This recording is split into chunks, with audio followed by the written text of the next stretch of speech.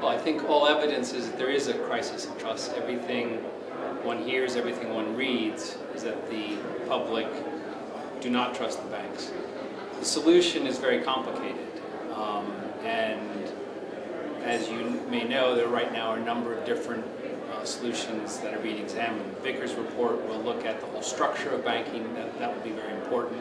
The government's thinking about what it should do. I think the fundamental question comes back to the concept of too big to fail. Are the banks too big to fail?